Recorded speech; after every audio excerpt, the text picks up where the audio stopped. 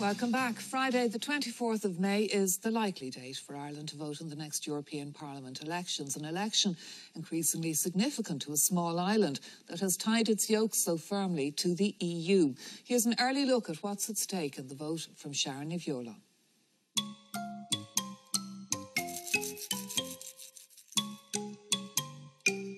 Next May, more than 450 million citizens from 27 countries will be able to cast their vote in European elections, while the number of seats up for grabs shrinks from 751 to 705 thanks to Brexit. There is a silver lining: 27 extra seats to member states, bolstering Ireland's representation from 11 to 13.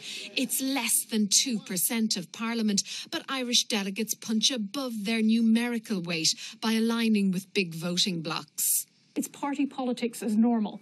So we have Fine Gael in the centre-right Christian Democratic Party. If there are Labour MEPs elected, they will be in the second biggest group, the Socialists, and Fianna Fail will be in what will be the third biggest group, the Liberals, judging by the polls at the moment. Sinn Fein are aligned with one of the two Green groups in the European Parliament, a serious established party in which they can have influence also. Everything is done by consensus and proportionately in the European Parliament. So if you're with one of the bigger groups, that party's going to get more reports to write and more policy influence. Currently in the Dublin constituency, we have Brian Hayes Fine Gael, Lynn Boylan Sinn Fein and Nessa Childers Independent. With Hayes and Childers bowing out, only Boylan looks set to seek another term. The Brexit bounce means an extra seat here next May. While the flying of candidate kites had begun, confirmation that this government is set to run until 2020 means for Fine Gael it's back to the drawing board.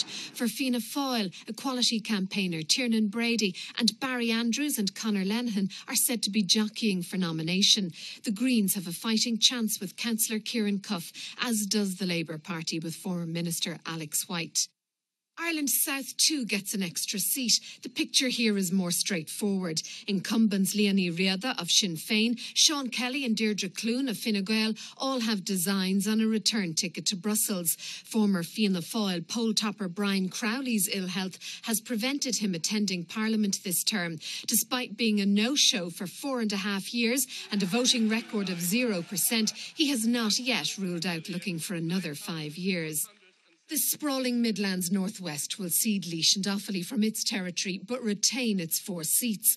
At least 2 sitting members, Fine Gael's Mairead McGuinness and Independent Luke Ming Flanagan, are certain to run again. Sinn Féin's Matt Carthy is reported to have his sights on the Dáil, and Independent Marion Harkin will decide over Christmas whether she wants a 4th term. The Irish are the most optimistic member state where the future of the Union is concerned.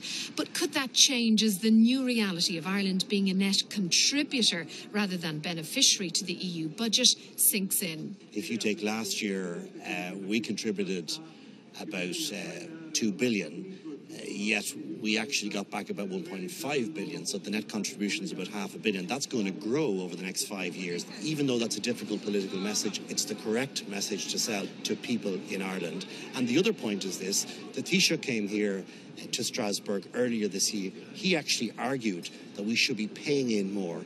And in doing that, in showing that solidarity, we then help to hold on to the red line issues which are so important to the country in things like in opposition to the common consolidated corporate tax base. We are the most optimistic in the most recent polls of Europeans.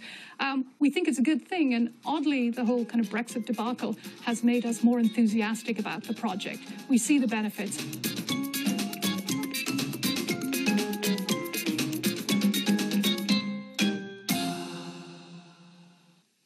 So, Barry Andrews, are you the answer to Fianna Fáil's European prayers? Well, I'm definitely putting my name forward for consideration at the selection convention. We expect that to happen in January or early February.